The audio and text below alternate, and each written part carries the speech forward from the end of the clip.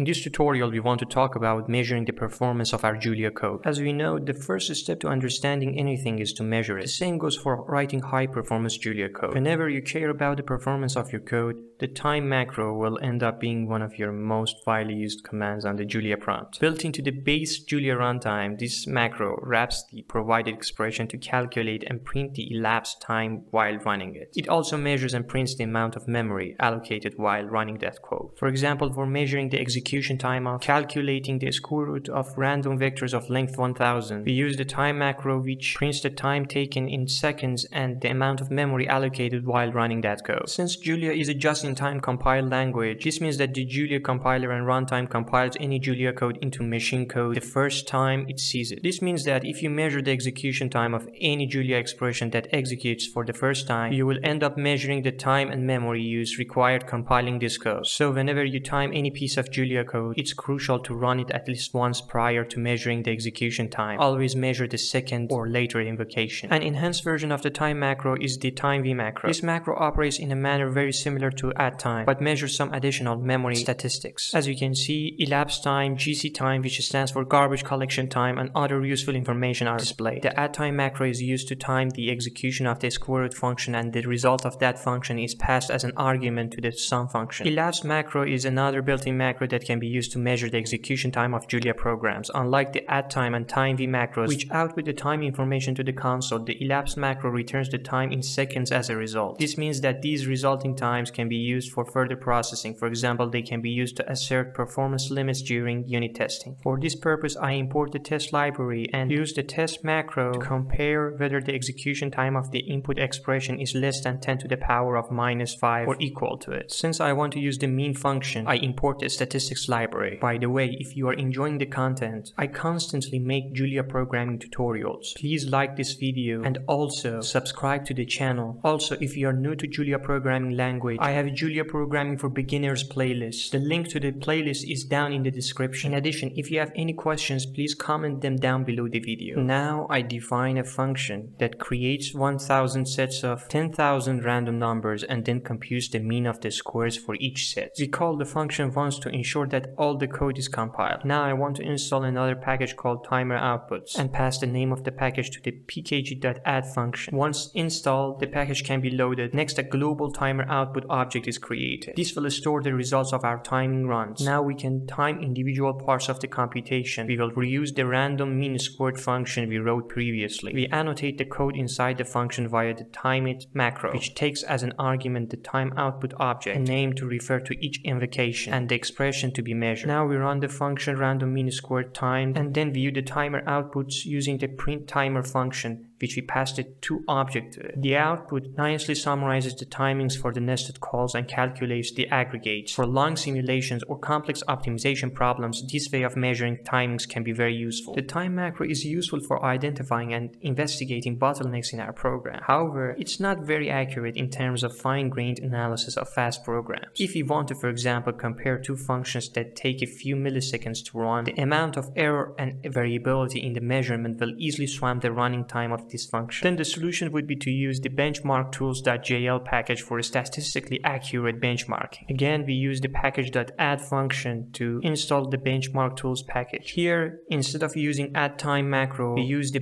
addBenchmark macro. Unlike addTime, however, this macro can only be used in front of function calls rather than any expression. It will evaluate the parameters of the function separately and then call the function multiple times to build up a sample of execution times. The output will show the mean time taken to run the code, but with statistically accurate upper and lower bounds. These statistics are estimated by evaluating the expression multiple times, with the number of evaluations determined in order to maximize the accuracy of the measurements. These estimates attempt to account for the noise inherent in running benchmarks on real machines. As an example, we measured the running time of creating a random array and calculating the square root of all of its elements. A simpler version of the output can be obtained by using the btime macro. This macro does the same operations as the benchmark macro, but provides simpler output that is similar to the basic time macro. Furthermore, it also returns the value of the expression that it evaluated. However, over here we are using the semicolon at the end of the line to suppress the output.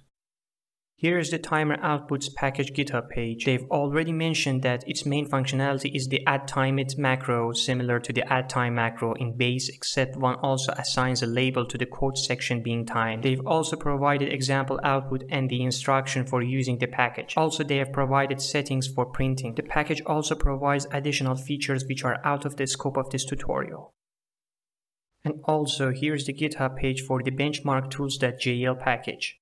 They provide a comprehensive guide on how to install the package, and they provide detailed documentation for the usage of the package. I've already explained the essential things that you need to know to use the benchmark.jl's package. If you don't want to miss out the future videos on the benchmark-tools.jl package, please subscribe to my channel. As we have seen, macros are useful to measure the performance of individual expressions. But to fully understand how larger codebases perform, we need a profiler. The Julia runtime includes a built-in profiler which can be used to measure how long each line of code takes to run relative to a certain codebase. It can therefore be used to identify bottlenecks in code, which can in turn be used to prioritize optimization efforts. In the Julia repo, we use the right square bracket to go into the package mode and add the profile package to our Julia environment. This makes the add profile macro available. This measures and stores the performance profile of the expression supplied to it. Here again we defined a function that creates 1000 sets of 10,000 random numbers and then compute the mean of the squares for each set. After calling the function once to ensure that all the code is compiled, we can run the profiler over this code as follows. This will execute the function while collecting profile information. The function will return as normal and the collected profile information will be stored in memory. The output from the profiler is a hierarchical list of code locations representing the call stack for the program. The number against each line counts the number of times this line was sampled by the profiler. Therefore, the higher the number, the greater the contribution of that line to the total runtime of the program. It indicates the time spent on the line and all its callees. If the hierarchy is too deeply nested, thereby making the output confusing, you can get a flat output by calling profile.print and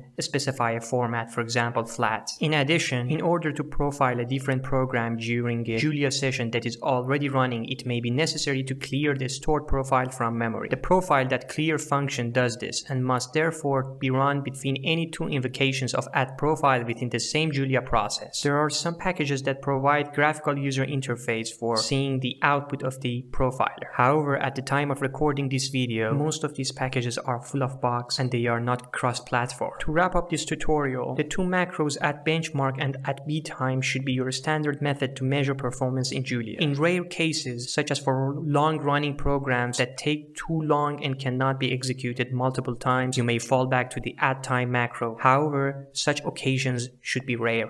Don't forget to like this video and subscribe to my channel for future Julia programming tutorials. See you all later.